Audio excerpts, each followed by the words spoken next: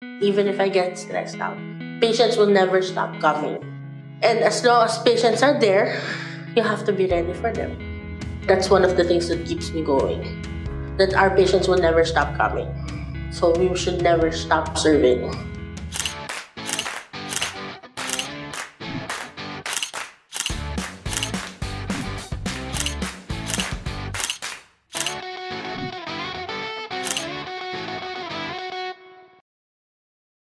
When I joined MSF, there was a big gap in my profile. I worked as an anesthesiologist. So, by the time I went on mission, hindi na bago sa akin yung complications that I'm seeing. When I saw it, I knew what to do with it.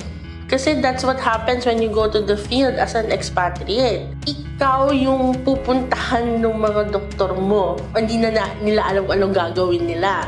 If you don't have the clinical experience, anong ibibigay mo sa field? That is the point. The practice here in the Philippines, yung residency ko dito, yung clinic work ko dito, it helped me a lot in treating the complicated patients na nakukita ko at nahahandle ko when I went on mission.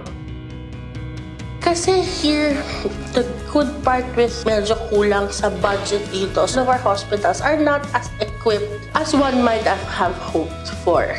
Once you go to the field, ang galing ng Filipino doctor to adapt because of that mindset. Na pagdating sa field, I have this medication, this, and this. Yeah, we can work with that. And not to belittle naman yung nakikita nyo sa field, it's not as low resource as you might think. Actually, minsan mas advanced pa as other hospitals here. You also have to learn and know your limits as a person. Kasi if you don't, your tendency is to just accept everything. So you always have to remember, meron kang manager who always has your back. Hindi ka nag-iisa. You think you're alone, but you're not. When you realize that you have too much work to do, then you realign with your manager. Sa akin, very important as a manager's communication. So you have to make sure that channel is open and they don't feel blocked in any way. When I was working as an anesthesiologist, there was a time na I worked as a mentor for my anesthetist before. Particularly in Congo. Yun, hindi ko makalimutan yun. Kasi I did it in 3 months. They started as nurses by the time I left. They're already doing it on their own. So, ang sarap na feeling when you see ngayon, they work as nurse anesthetist na. So, ang ganda tignan. Ang sarap tignan na, and you know that you're a part of it. It's a nice feeling.